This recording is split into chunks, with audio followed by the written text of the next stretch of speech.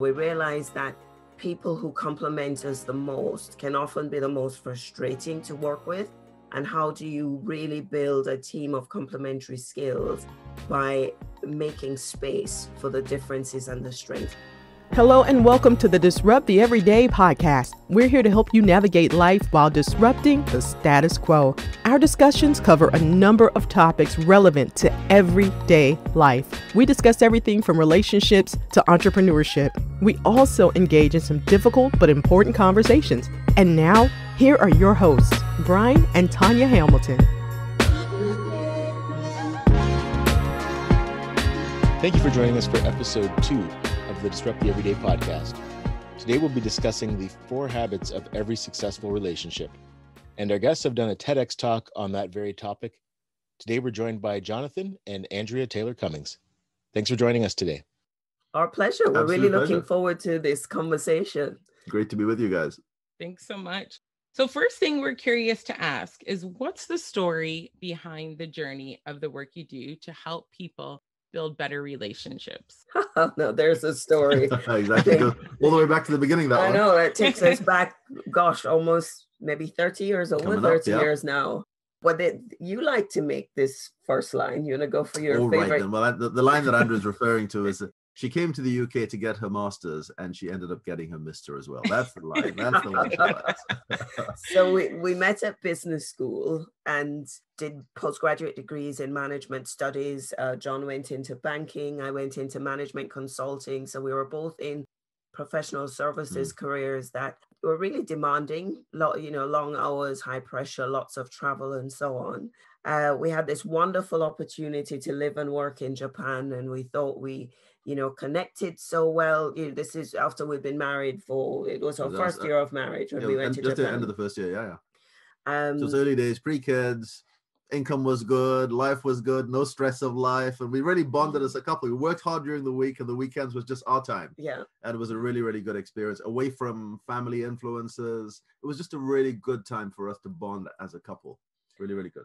And so when we came back to the UK a year later, we thought, everything's wonderful. We're totally in love. We have this professional experience under our belt. We have management degrees. Let's start a business together. How hard can it be? And then it took us all of 3 months. 3 months. For the wheels to start coming off, and things just started going downhill. The easygoing, loving relationship that we had became very fractious. We were at each other. The pressure of finances was on us. It just started going downhill. It became a nightmare. Everything became an instant argument.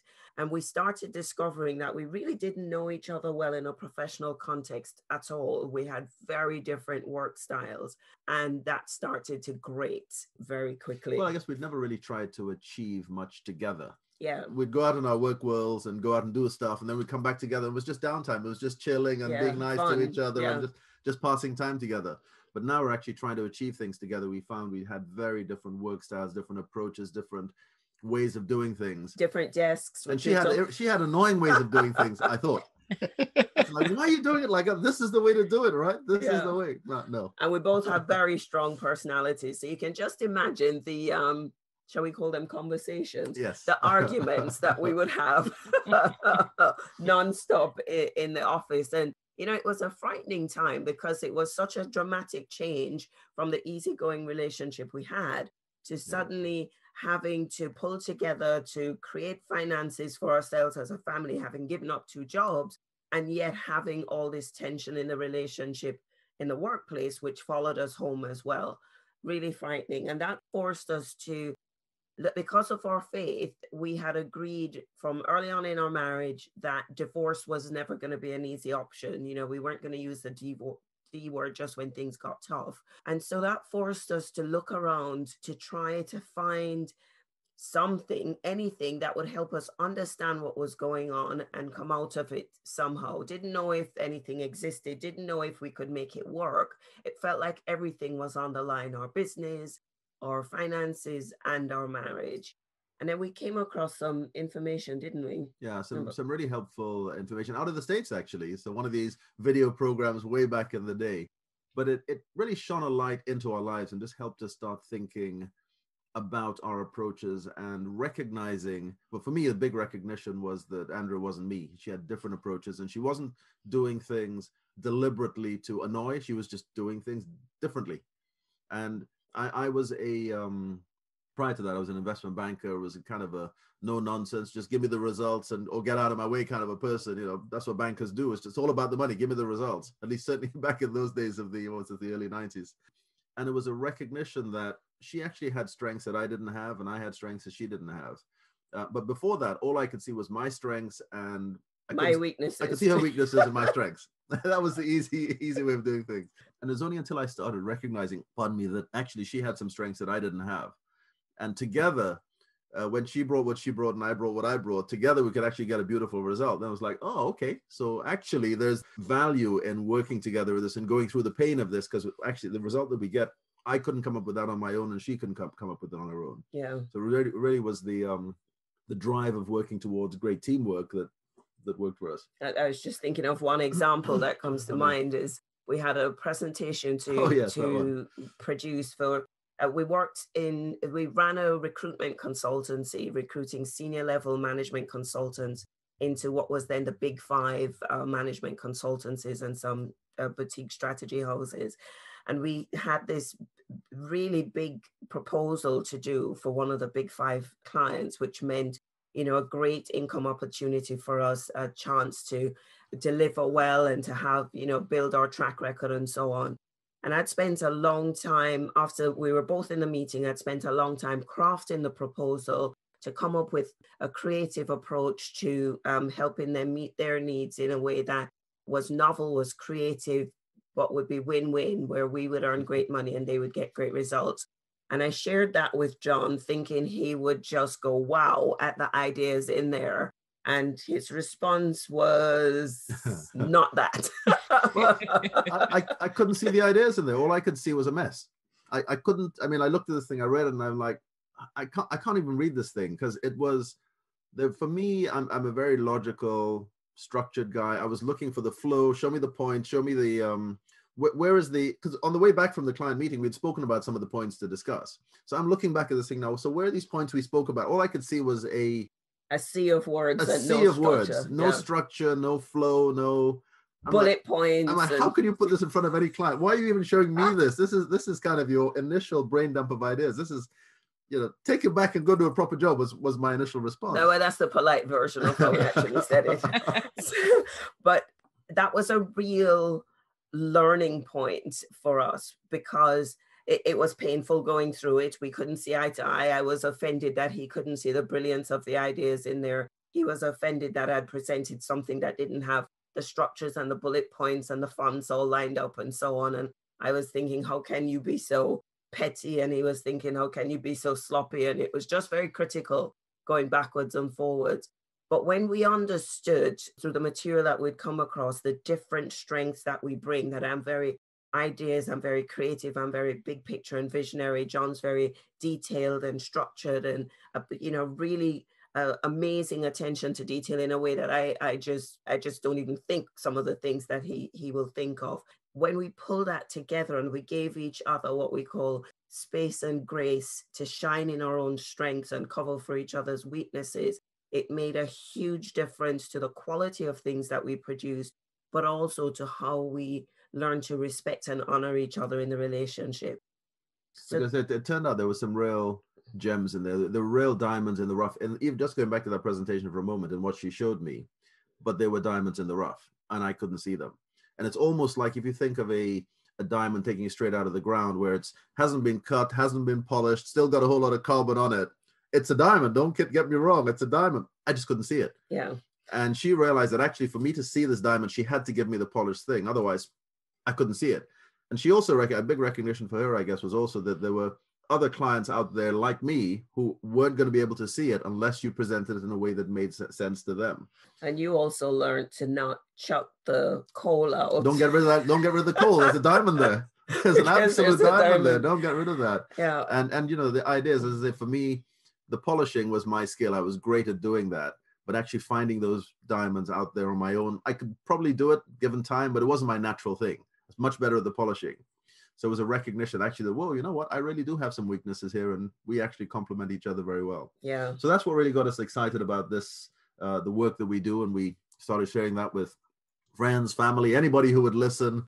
We ran, we did a few evenings at home, and we had friends around, groups of friends around. And then we got bigger than that. We started running it in, our local church said, would you guys come and run something for us? So we did some groups there.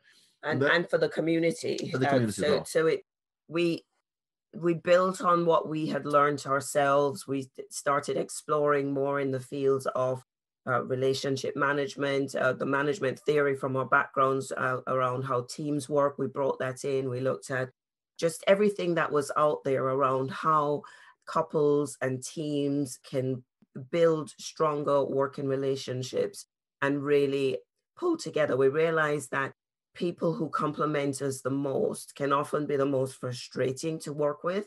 And how do you really build a team of complementary skills? By making space for the differences and the strengths. So that was one kind of strand to the work that we were doing. But we kept building and expanding on that. We started originally looking at couple relationships and moved beyond that to look at what's the fundamentals, what are the key things that can help each of us take personal responsibility for how we show up in relationships and learn to do relationships well. So over the years, we've done the workshops and weekend retreats and seminars and webinars and just constantly refining. And most of that was evenings and weekends around the day job. Around the day job. As I said, evenings and weekends. But it's only in the last 4 years. Then 4 years ago, it was a kind of turning point for us, when you hit the 50 mark and you ask yourself, what's life all about and what's the legacy we're going to leave and what are we here for? And we realized that the thing we would regret is not doing something focused and deliberate with relationship education. Our passion is to see learning the fundamentals about relationships become just a natural part of personal and professional development. That everybody does. Because we're all in relationships, and around the world, we're getting it wrong. In couple relationships, the breakup rate's too high. 50% is what the Western world seems to be averaging, 50% breakup rate. Workplace conflict is, costing, again, around the world, huge costs in terms of finances, but also the stress levels that people are dealing with and mental health and being off sick. So we're just not doing relationships right. So and 4 years ago. And I'm going to say most places are waiting until relationships break down before they give any kind of support or help or what have you. And we're saying, guys, that's way too late. You want to be learning this stuff as early as possible in schools. I mean, jumping ahead a little bit, but one of the things we did last year was set up a charity to work with community organizations, with schools, colleges, universities, get this stuff out there as early as possible into people's hands, and ideally before they start having challenges. Because one of the things we like to say is our recognition or realization was that all relationships face challenges or hurdles, every single one. As long as you've got two living, breathing, thinking people side by side in a relationship, they're going to have challenges. And what you want to do is prepare for those challenges as early as possible, because if you like a sprinter on a track, a hurdle track, if you start hitting those hurdles and you don't know how to get over them, you're just going to get frustrated. And a lot of people just say, you know what, I'm done. I'm out of here. I bail out. So what we say is, look, these hurdles are there in relationships. You want to be prepared for these hurdles, and that's the way to getting smoothly down the track to successful relationships. So what was it? 4 years ago, we decided to take the jump and the bold move to set up another business together focused on relationship education. So we run a consulting firm that focuses on doing workshops and building skills in the corporate world. And the charity, as Jon mentioned, is focused on getting the skills out into the community, whether it be through local authorities, through church communities, through schools, through universities, colleges, and so on, just to equip people upfront in learning the fundamentals of doing relationships well. And then 2 years ago, we had the opportunity to do the TEDx talk. And that really helped to crystallize the essence of what we've been talking about in all the events that we've been running. Because when you have to condense, what was it, kind of 25 years worth of experience into 15 minutes, it really focuses the mind, right? Absolutely. What distilled out of that were the 4 habits that we talk about, the 4 habits of all successful relationships. And we're really humbled and privileged to see the impact that the TEDx talk continues to have, because when was it? Last June, not June, it's about 18 months since the video has been available. And it's now over 1.7 million views and still continuing to grow at about 2,000 or 3,000 views a day, which, it's not beyond just a pat on our back. We were hoping for 3,000 views or 5,000 views at least. So to see it in the millions is wonderful. But what that says to us is, 1, this is something that people want to be talking about, especially now. And 2, the habits are resonating right the way around the world because they're so fundamental. They apply to all relationships, whether it be couple relationships, parent and child, siblings, workplace colleagues. It's just the fundamentals of how to do relationships well. I bet you're probably going to ask, what are the 4 habits now? Go ahead. And yeah, the thing is too, the TED Talk was how we found you. So I'll encourage everybody to listen to the TED Talk, watch it on YouTube. It's Jon and Andrea Taylor-Cummings as a reminder. But yeah, I know we don't have a lot of time, so we're going to do the same thing and force you to really focus on those 4 habits. So what are the 4 habits for everybody who's with us? Well, before we jump into the 4 habits, a concept that's really useful to understand relationships or have a different lens into understanding how to manage the quality of the relationships is the concept of the emotional bank account. You want to share that really quickly? And you'll see why we do this, because then you'll see how the 4 habits come alive. Because the emotional bank account is basically a mental record that we each have of every interaction we have with the people around us. I don't know if you've come across the concept before, but for us, we found it extremely powerful. Because what it means is every time you meet somebody, you set up an account with them. And then every interaction you have with that person is a positive or a negative. If it's positive, it's a deposit into that account. If it's negative, it's a withdrawal out of the account. And over time, the balance will shift in that account. Now, if the relationship feels good or feels great, you've got a positive balance in that account generally, is how it works. And if you have a negative balance and the relationship doesn't feel so good, things feel scratchy, you're easily irritated. And actually what happens is you'll find you can have exactly the same conversation with the same person at a different time and get a completely different response just based on where their emotional bank account is. And so what you want to be doing in relationships is, we're all doing things unintentionally that are upsetting people, annoying people, irritating people. Nobody goes into a relationship looking to have a miserable time, but there are things that we're doing that are causing those problems. So what you want to be doing is stopping doing the things that are, firstly, identifying what's causing a problem, and then either minimizing those or stopping those, and then on purpose doing things that actually make deposits into that account. And that's where the habits come in. So the 4 habits, actually 2 of the habits help you stop doing some of the things that you're doing unintentionally causing a problem. And the other 2, actually, as it turns out, habits 1 and 2 stop you, or they help you minimize withdrawals or stop doing them. And habits 3 and 4 help you make deposits on purpose. Yeah. So that's why we crafted them into habits. And a lot of people, even if you see the comments on the TEDx talk, they will say, oh, good, I now know what the habits are. Habit number 1, be curious, not critical, blah, blah, blah, blah. We're saying that's interesting to know them head knowledge, but that ain't it. You've got to take them from head knowledge into heart knowledge and make them habits. It's got to be part of who you show up as on a day-to-day basis. Yeah. It's got to be part of your to-be list. And everybody focuses on the to-do list, but we say, okay, your to-be list, what kind of person are you? How do you turn up? And that's where the habits come in. Yeah. So it's about how you're experienced in your one-on-one interactions with people, especially the people you love and care about, and becoming conscious of how what you're doing is landing with people, minimizing the withdrawals, and on purpose doing things that will be like deposits in their emotional bank account. So habit number 1, be curious, not critical, is all about taking the time to really understand differences rather than to go with our natural reaction, which is to criticize, to judge, to tell them they're wrong, we're right, because that's just the world we all live in. It's about taking the time to understand their difference and the strength that's hidden, treasure hunt for the strength that's hidden in their difference. And that's what we needed to learn to do when we worked together the first time, all those years ago. Because that helps us overcome the frustrations that come with unmet expectations, which we're basically projecting onto people to be us. They're not us. We learned that we shouldn't try to be each other, but we must let each other be. Yeah. I like that. So habit one really is about self-awareness, improving that, but also other awareness. It's about building understanding of people and how they behave and what causes them to do the things that they do. Generally, the things we're not so bothered about the things that work well for us. We're more bothered about the things that don't work so well. Annoy us. And that's where the problems come in and start making withdrawals out of the emotional bank account. So habit one is about getting better at just understanding why they do what they do and actually saying, you know what?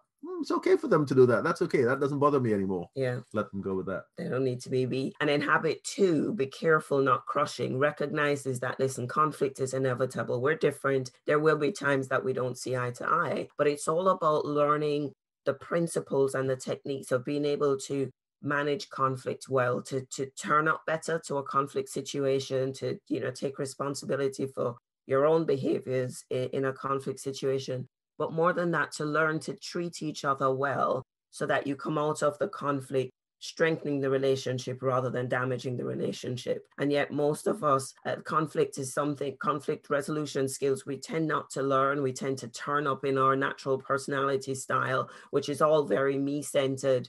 And we end up crushing each other in one way or the other, and damaging relationships rather than strengthening it. So habit two is, and all these habits, the focus is on changing behaviors from habits that damage relationships to habits that strengthen them. So underpinning each of the habits, you have principles, tools, and techniques that we talk about in the workshops to help you develop new skills, which then become new behaviors when practiced over time. So the habit really becomes a part of your character, a part of how you're experiencing relationships in particular. Just to put that in context very quickly, in habit number two, a lot of the way that we turn up in conflict is driven, as Andrea said in passing earlier, it's driven by who we are as a person. We have our different personality types.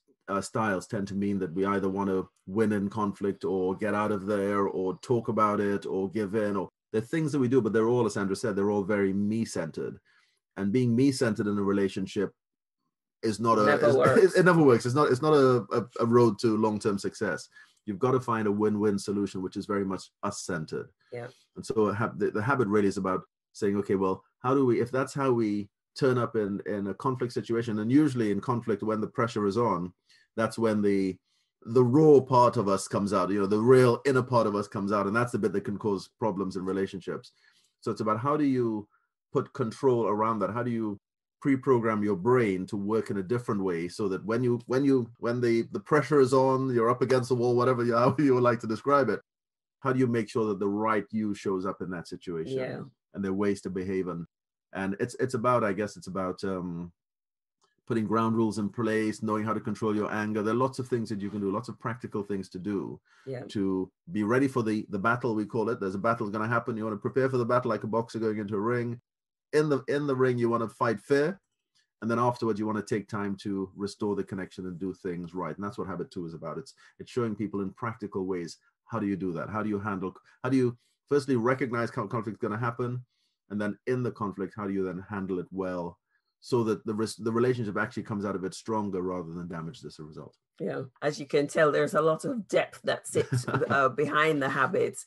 Sure. And at the risk of running out of time, we'll just share the other two really quickly. So habit number three, ask, don't assume, recognizes that we all have core values, core beliefs, assumptions that we live our lives based on. Deep-seated assumptions that sometimes we don't even recognize that we have them until they get challenged. And when they get challenged, our response is visceral, from the gut.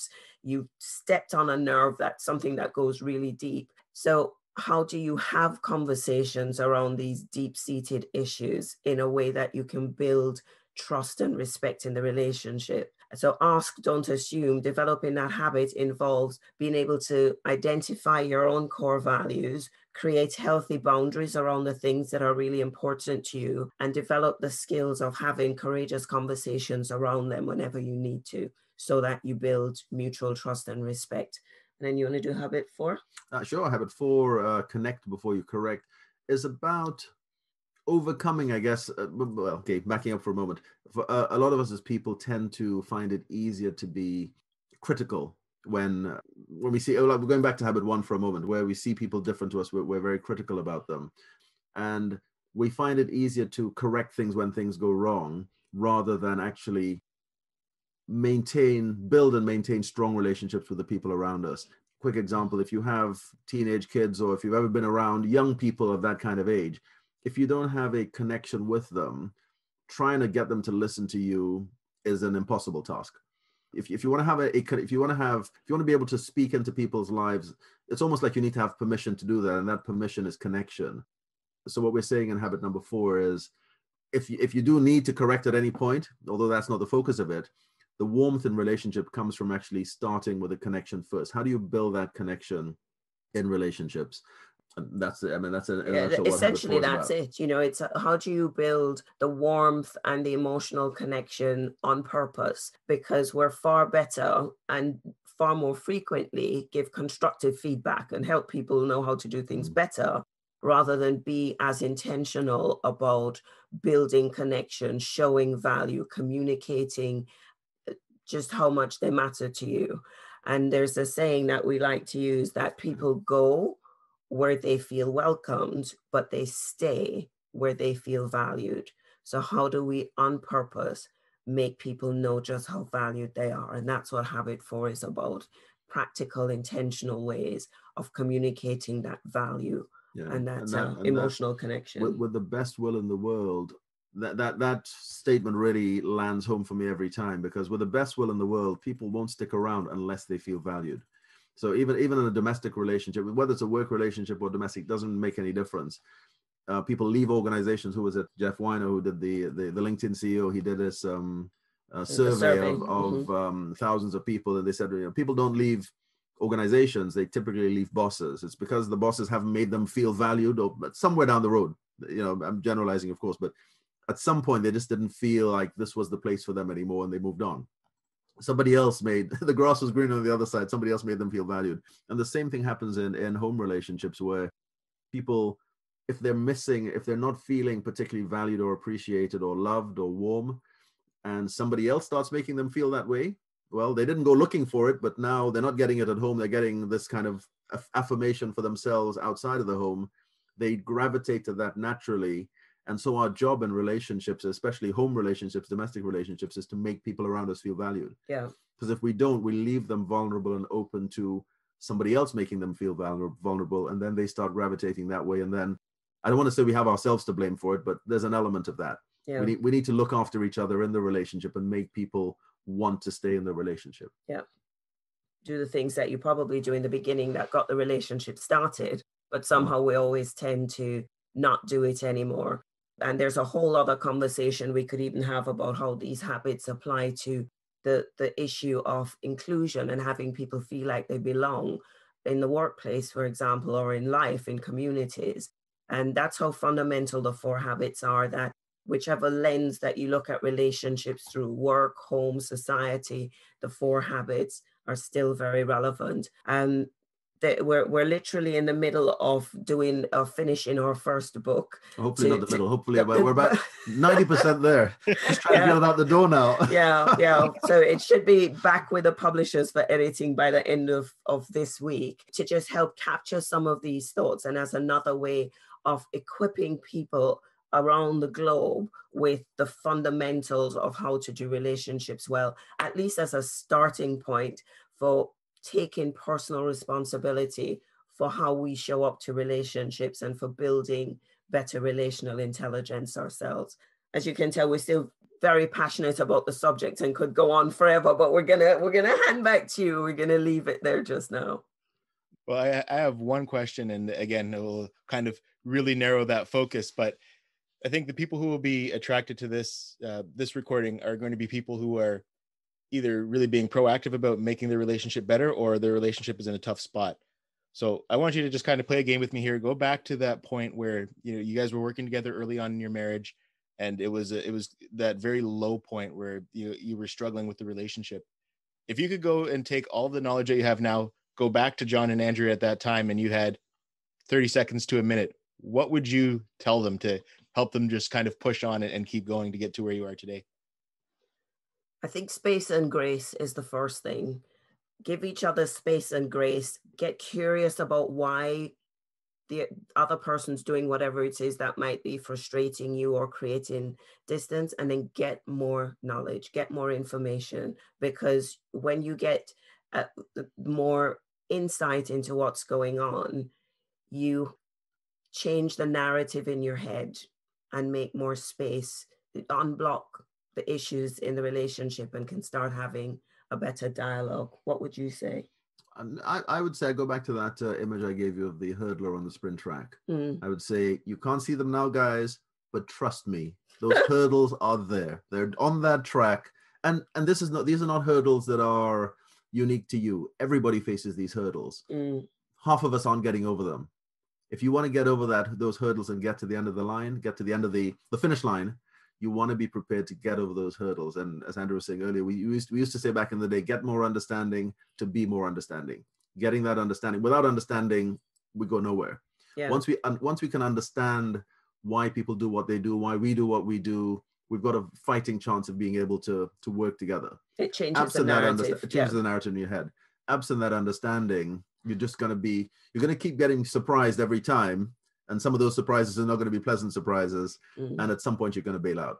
You want to just build that understanding to give yourself a fair chance of getting to the end of the line.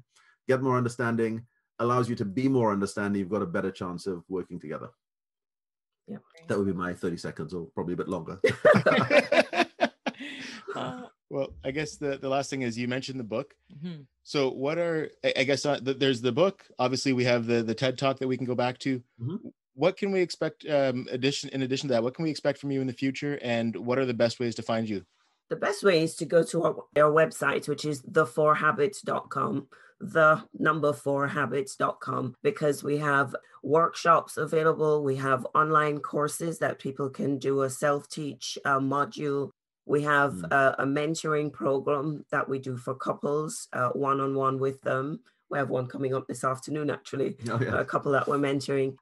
Just lots of resources available on site. There are blogs that we've written around the issues, and what's it called? An ebook that's available for free. Well, I mean, what we would say is, you want to be proactive about your relationships, and you want to make a journey, make a life of studying. We've been doing this, or coming up to 30 years now, and we're still learning. Yeah, absolutely. So we're certainly not professing to be experts, and we've got it all sorted out. There are challenges, new challenges coming every day, but at least we now have the skills to address most of them in a good way. And that's what it's about. It's about being equipped as new challenges come at you. I mean, who would have thought about COVID even a couple of years ago? It's a new challenge, life and lockdown. It's new challenges all the time. And it's about being equipped to do that. So we would say, go on a journey, set yourself on a journey of learning as much as you can. We've kind of packaged all our 30 years of stuff into one website, and there's a whole lot of resources on there to help people in different ways. We'd love it if you come to our website, but of course you don't have to. But whatever you do, go out there and start learning how to improve your skills and developing these habits that actually make you show up as a good person. The kind of person that you'd want to be around on a constant basis. Andrew said the website is there, 4habits.com. There's a whole lot of resources on there. The book will be on there when it's published, hopefully in another few weeks' time. And if you want to see what we're doing on the charity side, that's called Soulmates Academy Foundation. Soulmates Academy was the name that we started with 20 odd years ago. So soulmatesacademyfoundation.org is it will tell you about the charity work that we do. And there's a free webinar on there now about getting through relationship strain while working from home. So that could be very relevant for people to check out right now.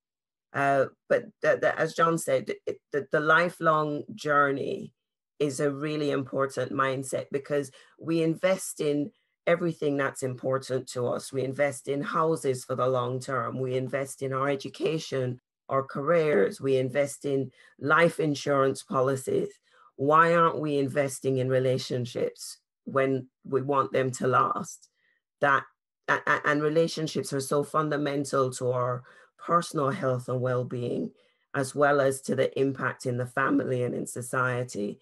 So it's about time that we start investing in those on purpose as well. Excellent. And I know I could definitely talk to you guys much longer, but I know you have other commitments today. So to be respectful of that, I just want to say thank you so much for making the time to speak with us today. And I'm sure everybody who joined us got a lot of value out of this conversation. Wonderful. Well, all the best to you in what you're doing as well, helping to get the word out there. Thanks for listening to the Disrupt the Everyday podcast. For more ways to listen, connect with us on social media. To be a guest or to partner with us, check out our link tree at Disrupt the Everyday.